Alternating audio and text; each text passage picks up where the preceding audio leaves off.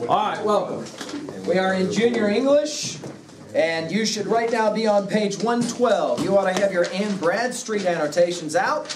Again, if you don't have annotations, if you have not yet read this material, then you want to just have out a blank sheet of paper, and we'll be working with annotations now for the remainder of our session.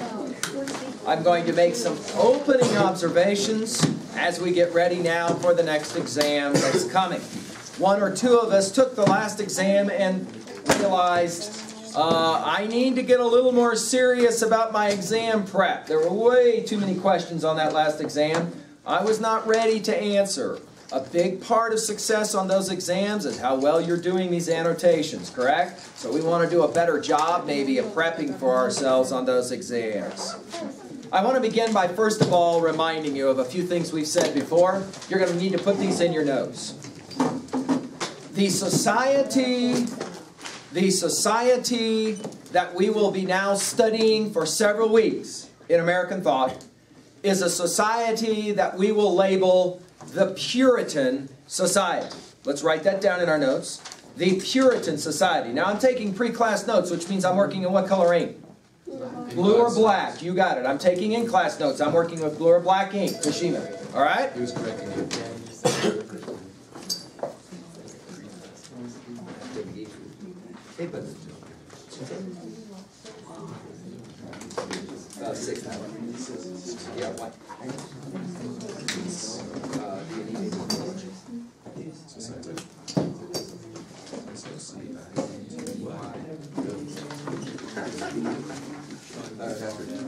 I'll try and see it in the hour.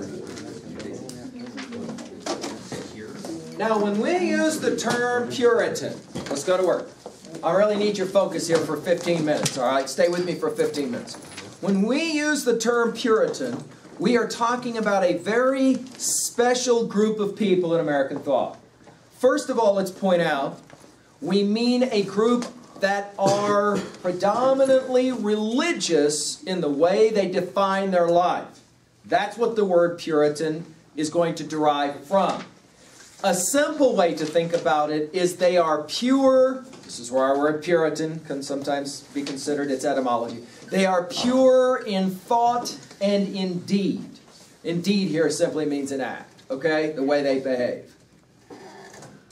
But now, I want to define this notion of Puritanism in its political instantiation, the way we think about it politically, all right?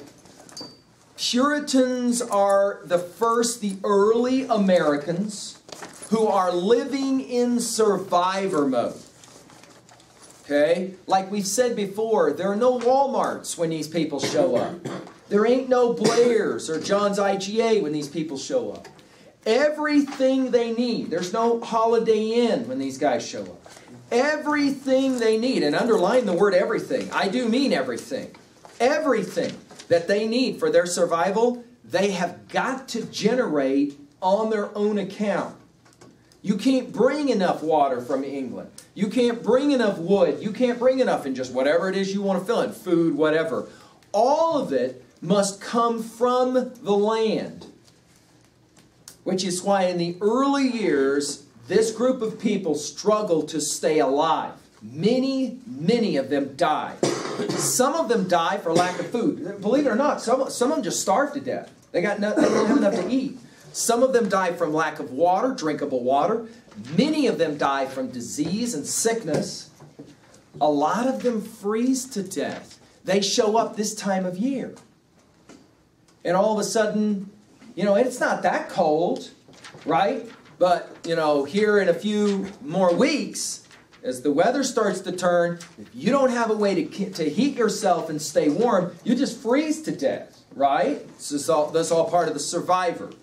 Now, why didn't they head over during the winter season, so by the time they got here it would be early spring? A lot of that has to do with the safety of crossing the Atlantic. There are certain times of the year when the Atlantic Ocean is a very dangerous body of water to travel across. It's an excellent question. Of course, some did, right? We're talking about growing numbers of people. Secondly, this group of people define themselves as a theocracy. Theocracy. Theo, of or relating to God. In other words, these people make no separation between church and state. None. The ones who have the power are the chief leaders of the church. Okay? And they will see very clearly the hierarchy as that pyramid we put on the board before. Men are in charge. It is definitely a patriarchy. Men run the world. Women are told what to do, and they do it, or they get jacked. The easiest way to kind of keep, then, the women in check is to threaten them if they step out of line or challenge male authority by calling them a witch. These Puritans believe in the actual possession of the devil within human beings. They really believe in that stuff, okay? So they genuinely believe that witches have this capacity to do nasties in regards to the devil, okay? Now, think about this for a second, though. If you are a woman and some guy tells you to do something and you don't want to do it, and you say, no, I ain't doing that, one thing that can be done then is to call this individual, this woman, a witch. She can be put on trial, and if she's found guilty, soap on a rope. Got me? You just jack her. But think about how that works for the other women who maybe are thinking about stepping up and saying they don't want to do it. Right. They get to watch what happens to the other girl. And then they go, you know what? I think I was before going to say something about how I don't like this. I'm not going to say that anymore. All of a sudden, it's at that point we start to recognize the issues of power and control. That you want to write down in your notes. The issues of power and control. The Puritans, we can easily judge this group of people as being, intolerant, not very nice, whatever language you want to use. But we got to remember, this is a group of people who are in survivor mode, and that means, for your notes, forced unity. What is unity? Is everybody doing this fighting or no? Everyone's what? Everyone's getting along, right? If you are in survivor mode, everyone has to be in harmony. The way that's decided is simple. You're going to tell everybody what to do, and they're going to do it. If they don't do it, they're going to get jacked. In the early years, it's really this simple. In the early years, this is the way control happens. Now, what we are about to do, and I'm going to have you jot this down in your notes. What we are about to do is to take a look at several texts. First, we're going to look at some poems written by a woman named Anne Bradstreet. We're going to focus on the poem on 112 called To My Dear and Loving Husband. We're going to read this poem from two different perspectives. And we're going to ask, is there a political reading of this poem as well as a romantic reading of this poem? I think there is. Then, secondly, we're going to take a look tomorrow and days to follow at a sermon that became the most popular sermon during this time. The name of that sermon, Sinners in the Hands of an Angry God. When we look at that sermon, some of us will say, geez, this is pretty intense stuff. I will say about that sermon, it was the most popular sermon of its day. It was preached and read from pulpits all over the eastern seaboard. Right? Now, wait a minute. I said pulpits. What's a pulpit? Right? That's one of these things in front of a church. But what if you didn't want to go to church? You woke up, for example, on Sunday morning and said, church sucks, I ain't going. Way wrong answer. Toast on a post, soap on a rope. You get jacked really quickly. Well, but think about it. If you're in survivor mode and you need everybody to be harmonious and together, you can't have people going, yeah, I don't think I'm doing that project. Right? You can't allow for nonconformity. You can't allow for the dissenting voice. Everyone has to be on the same page. Everyone's got to be friends and get along. If you don't want to be friends and get along, you will get jacked. Sinners in the Hands of an Angry God is John Edwards' sermon that basically tries to control everyone through, write it in your notes, fear. Fear. We're going to talk about that one. Finally, we're going to look at a text called The Crucible. Now, it's important you understand, this play was not written in 1600. We're talking about a time of that time period, but not written during that time. This play was actually written in the 1950s by a guy named Arthur Miller. In other words, 100 years, a little over 100 years, 50 years before you were born, basically, right? This play gets written and performed. It becomes one of the most famous plays in American history.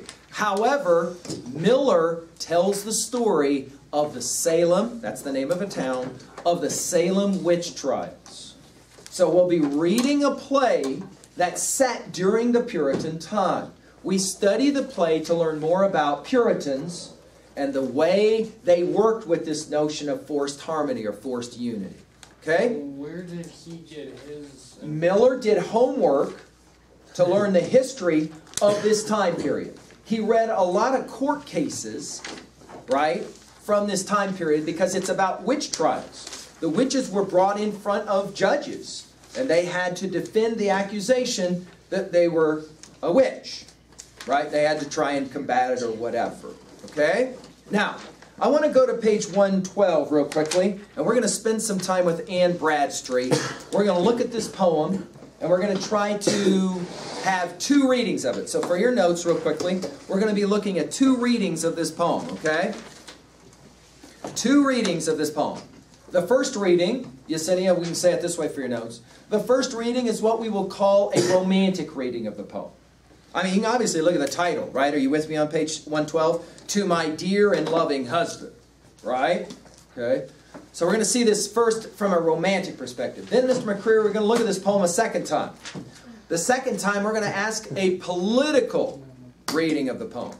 A political reading of the poem. You're going to want to write it down as that. What do I mean by political? We'll define it when we get there. Who's level 1 stuff? Yeah, we're still working level 1, what 2A. Okay. All right, let's take a look at the poem itself. To my dear and loving husband, Anne Bradstreet. This is a woman, a wife, writing a poem to her husband where she has things she wants to say to him. Take a look at what she says to him. If ever two were one, then surely we. If ever man were loved by wife, then thee. If ever wife was happy in a man, compare with me, ye women, if ye can. I prize thy love more than whole mines of gold, or all the riches that the east doth hold. My love is such that rivers cannot quench, nor aught but love from thee give recompense. Thy love is such I can no way repay. The heavens reward thee manifold, I pray. Then while we live, in love let's so persever, that when we live no more, we may live ever. And you're supposed to go at the end of that reading, aww, like that, aww, right? Okay? Because we're going to look at this poem, first of all, as a love poem. Now, let's make some quick, it gets dark at night, kind of obvious things about this poem. You have a woman who is a wife writing to her husband. And look at the opening lines. Look at what she says. If ever two were one, then surely we. If ever man were loved by wife, then thee. Put it in your own words at level 1. What has she just said? First two lines of the poem. What has she just said to her guy? Yeah, if two people are ever supposed to be together, it's us. In other words, what's she saying? Put it in your own words. Does she really love her guy? Yeah, she really loves her guy. Keep reading. Notice, if ever wife was happy in a man. Uh-oh, what'd she say? I'm totally, totally happy being married just to you. Right? Compare with me, ye women, if you can. She says what to all the other women who would maybe read this poem? I got the best guy. You guys are all way jealous because I got the best guy. Then she goes on to talk about her guy. Look at it. I prize thy love more than whole mines of gold, or all the riches that these doth hold. You could offer me $10 million, and I still would take you over $10 million. On and on. You're the most amazing guy in the whole world, right? On and on it goes. Do you think it's true? 3B question. Do you think it's true this is what guys at Royal High School want to hear from their girl? No. You're the best. You're the best I've ever known. You're the most stunningly handsome. You're the most remarkably nice guy. You're the best guy any girl could ever want. Do you think guys want to hear that? Do you think in the end this is what guys want to hear from their girls? It's interesting to me how for years I've been lecturing this poem. I ask this question. Almost never do guys answer this question. It always seems to me to be the girls. And the girls always go something like, no, that's not what they want at all. Which is really interesting because notice, I'm asking if this is what guys want. And the girls are the ones that speak up. Now, Mr. Hunter just made an interesting observation, though, under his breath. He said, yeah, maybe. I mean, if you're serious, maybe that's probably, come to think of it, it's probably, I mean, how many guys at one high school want to hear from their would-be girlfriend? Of all the guys I've known, you probably are somewhere at a 5 or lower. Right? Right? Okay, right. As opposed to, of all the guys I've ever known, without a doubt, you're definitely the best. Which is probably what a guy wants to hear.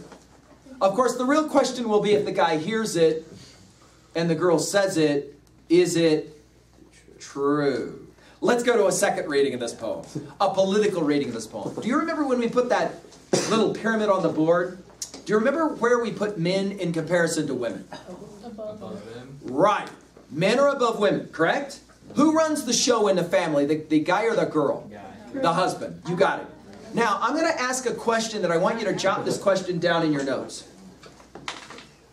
Given that political dynamic of guys being above girls, why would a woman write a poem like this to her guy? Don't say it, write down your answer.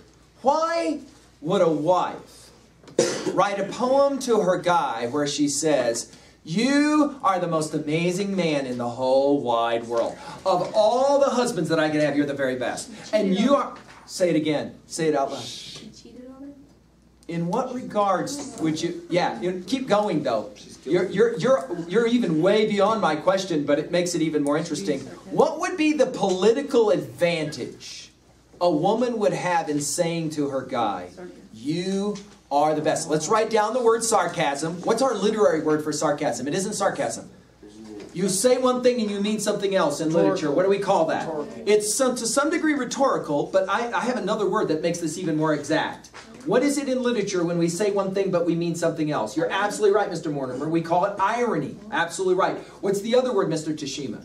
You're right. It's satire. Let's write both of those down. Irony, satire. You say one thing, but you mean something else.